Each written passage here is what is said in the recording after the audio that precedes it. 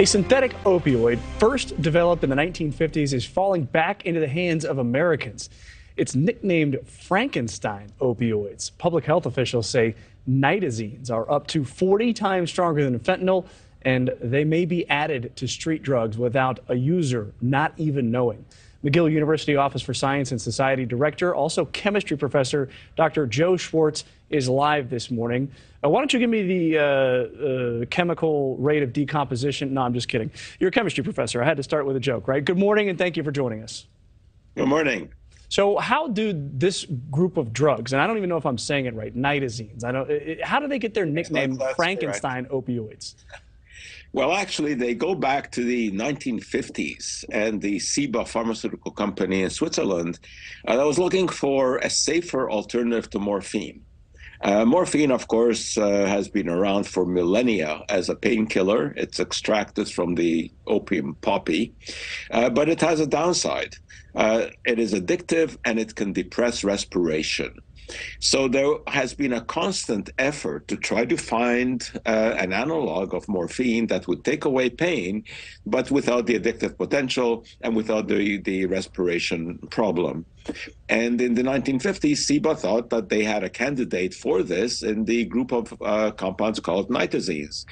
It turned out to be very effective in mice, and you can check for the pain-relieving effect in mice, and it's not a very pleasant way to do this, but they put mice on a hot plate and see how they raise their tail and how long it takes for them to jump off after being given a drug. Well, the nitazenes worked well as pain relievers. However, it turned out that they had a safety profile that was even worse than morphine.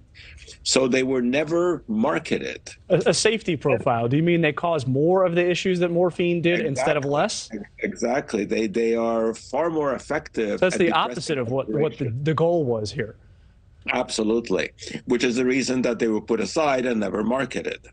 And so how are they making it back into the hands of the public? Well, these days, of course, with the opioid crisis, drug dealers are looking to meet the needs of the market. And because it is getting harder and harder to get their hands on fentanyl and oxycodone, they're looking for substitutes. But who knows how to manufacture these things? Like if they haven't been around since the 1950s, who even knows how to make them in order to use them?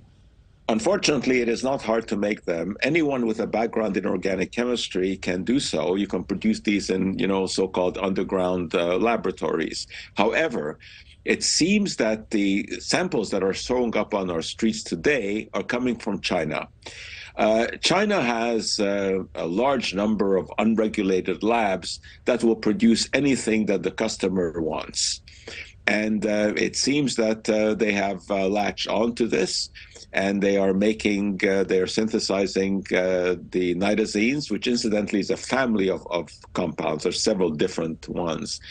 And they are selling it to drug dealers in North America, and that's how it's ending up on the street. Wow. Now, the trouble is that they can be mixed in with fentanyl or with oxycodone. So that the user doesn't know that they're actually buying something that is even more dangerous than what they think that they are buying. Thank you for watching. Go to newsnationnow.com to find NewsNation on your television provider. And don't forget to click the red subscribe button below to get more of NewsNation's fact-driven, unbiased coverage.